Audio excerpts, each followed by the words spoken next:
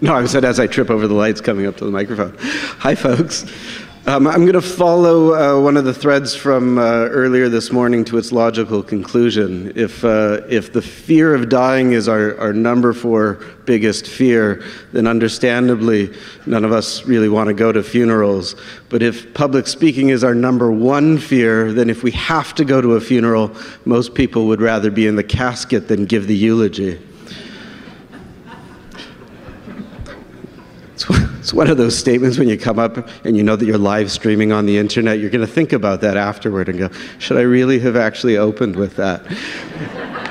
It's one of the things that the mind does, and we actually can very much get caught up in thinking, should I have said that, should I have not said that, and we can actually get very stuck in our difficulties over time, and that's actually very much related to our study. My name's Stephen Selchen. I'm a psychiatrist here in Toronto. It's an honor and a privilege to be able to speak with all of you, and we're so appreciative of the grant from the Brain Tumor Foundation of Canada, and so this is a great forum for me to say thank you for helping us to do this work. Our study is in an early stage, and so we're going to tell you about the ideas around our study and sort of where we are now. In particular, we're going to be talking about mindfulness, which is a thing that people are starting to hear, I think, more and more about, but many of us in the room may not have heard about this approach. But so our study is really, our study is not about treating brain tumors themselves. It's about how we cope with the very real difficulties and distress that can come with all of that. And I think we heard this morning from Steve and Iris a very inspirational story about coping with these very real difficulties, and the intent behind our work is to help as many people as possible cope as best as possible with that. So to give you some of the background, I'm going to introduce a colleague of mine. Our colleague that was in your program, Dr. Janet Ellis, very much wanted to be here, and unfortunately at the last moment she wasn't able to join us.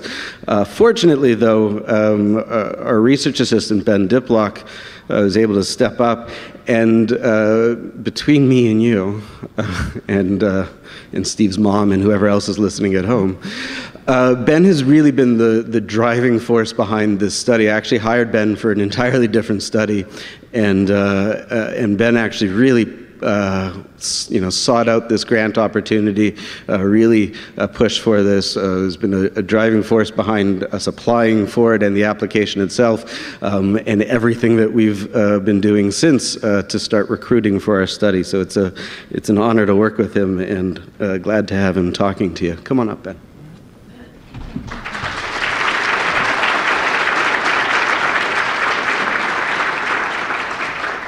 Alrighty, so we get the double clap too. There we go, perfect.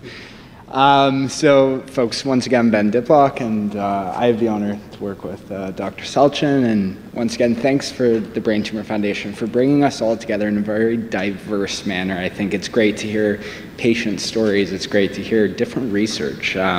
Like Dr. Selchen said, the work we're doing with Survivorship and looking at quality of life is very different than the other studies that we just heard of in the research. Nonetheless, this is all extremely important. So following that, research basically told us when we started this that, and these are all pretty simple points, right? All things that we all probably know, is that out of 70% of the resources that are available to brain tumor survivors, a lot of them don't have information on long-term coping. And that was something that was echoed in the clinic that I'm at right now. And so that's a bit of an issue. And in spite of the research that is saying that there's a lot of debilitating and difficult sequelae or consequences that come along with this, we also see that there's very little research for coping afterwards. And so that kind of got me thinking as a survivor myself, how can we help other individuals who have overcome the hardest battle and now maybe have more battles to come? And then, we're looking at 80% of central nervous system tumors those people want something to help them cope. And I think I just want to go back to a comment that was made at the dinner last evening. A few folks had the chance to come. Janet, I asked her if I could point her out, and she said for sure. She brought up the idea of mental health as being one of the really important things that can come after brain tumors and a lot of other factors in life, a lot of other stressors. So I think that's really important. And I applaud Janet for being courageous enough to bring that up. And the majority of symptoms that occur after a tumor go unnoticed, they go untreated. And like Janet was mentioning, it reduces wellness, and it also increases a burden that individuals and their caregivers experience. I think that's also very important, keeping in mind that it's a massive burden for caregivers to be able to deal with new things, novel things with the people they love. And so I think that's important to point out. And with depression in particular, we're looking at low mood and depression. There can be a lot of negative outcomes of not treating it early on, right? It can affect, like I have up here, it can affect decision-making in terms of initial treatments. It can affect detection and delay of recovery also. So delay of recovery of physical, we talk about immune system, everything's connected, right? And we're learning that more and more. More hospital stays, substance use to try to help coping, and a lot of issues with work, things of that nature. And it also really affects quality of life in general. So you guys can see up here, there's a bunch of different factors. And these are all factors that occur when someone's had a brain tumor, had surgery, had treatment. And this can be the result. And these are all stressors. And if you have this support and if you have ways of dealing with this, the outcome can be a lot better. So that got us thinking, this stat up on the top, 55,000 brain tumor survivors in Canada, that's a lot, in Canada alone, right? And so kind of my thought was, and Dr. Selchen's thought and Dr. Ellis as well, was, if we're looking at resources that can be helpful long term, what would that be? And now we have a bit of a bias because we do work in mindfulness with mental health, but I also started looking in the literature, and there's been a little work done, but not too much on this area. But mindfulness is helpful in depression, and Dr. Selchen is going to talk about that more in particular. So I'll hand the mic back over to him, and I'll talk to you guys in a bit. Thanks, Ben. So mindfulness-based therapy is a therapy that basically builds on thousands of years of Eastern meditative practices and not quite as many years of Western psychological and psychotherapeutic interactions. But it's really based on how to work with the suffering that many people have in life for various different reasons. This slide that you're looking at, I'm very proud of, took me half an hour to make.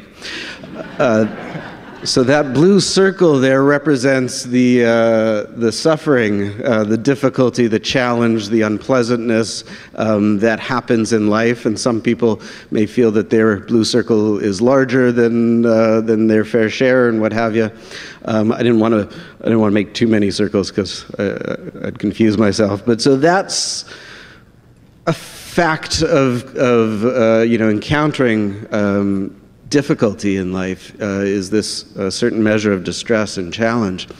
And then the human mind has this quirky thing that it sometimes does, which is no matter how big and how difficult our distress is and our challenges in life are, no matter how big they are, the mind has this way of making them even worse sometimes by the ways that we interact with it, by the ways that we ruminate about it and spin in our minds about it, by the ways that we worry about things that we don't have a lot of control about, by the ways we turn on ourselves and beat ourselves up for things that aren't really our fault. And so how we can...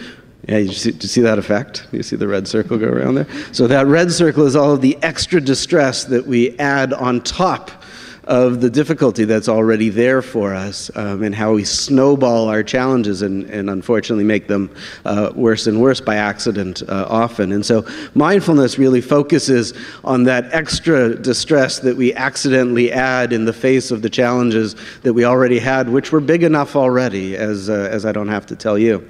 And so if we can pull back that extra layer of difficulty and challenge and distress, we're still left with the very real problems and challenges that we have, but we might have more time and energy and resource to be able to work with them, and also to show up for some of the other pleasant things that may be here in our lives that we're missing because we're so caught up in this struggle with the difficulty. And that's sort of the principle of how we work in mindfulness. And what does that actually mean? We're cultivating an awareness through sort of meditative practices and other kinds of exercises where we start to pay attention to our experiences on purpose in a very intentional way, because a lot of how we get stuck in things happens in a very automatic, habitual way.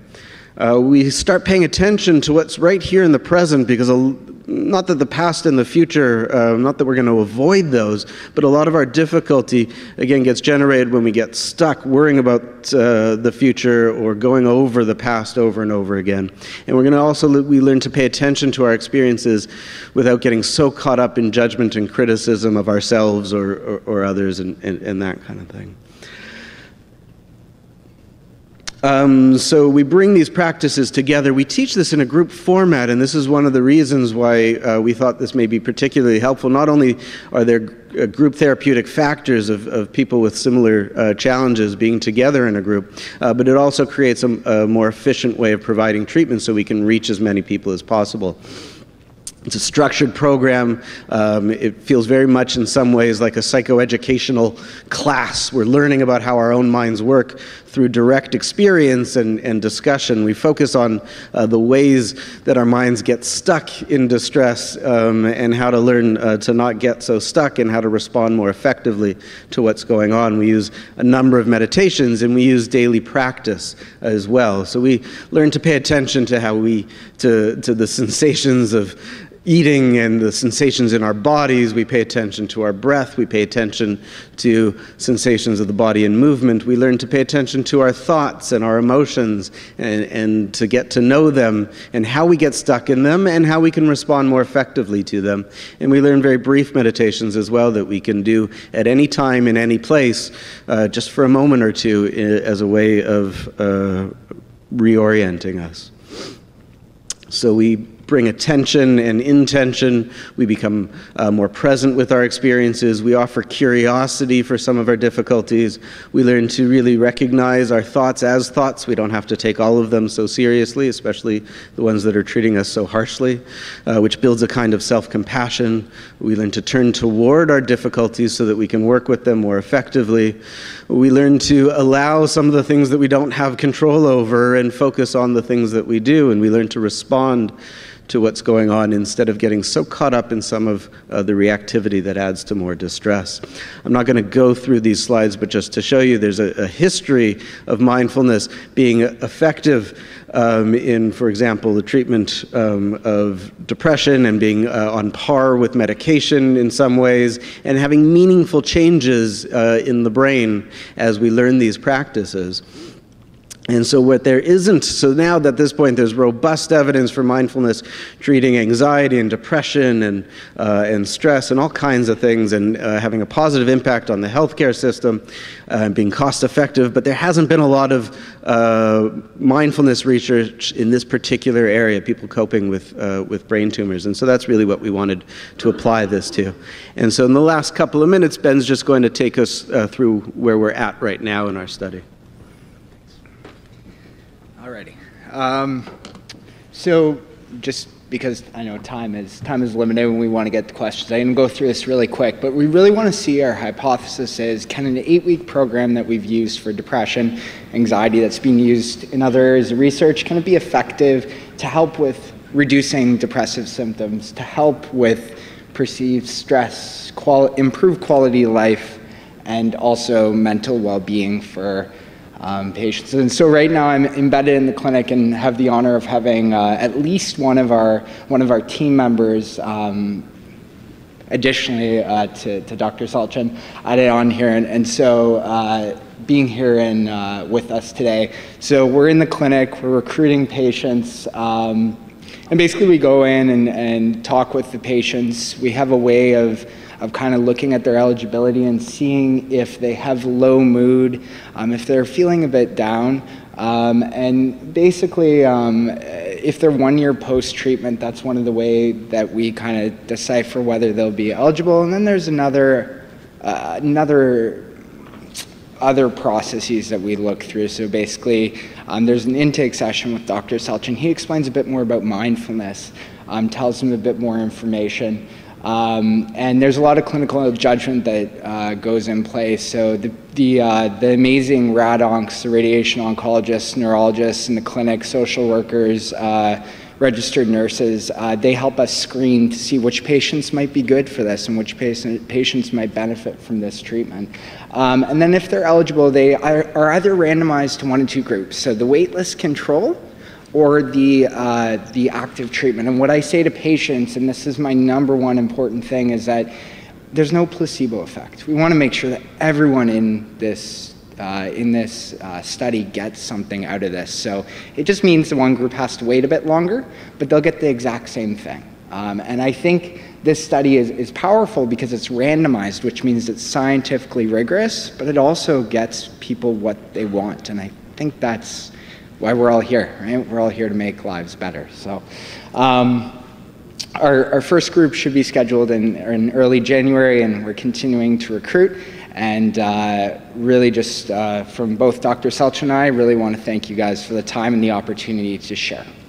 Thank you.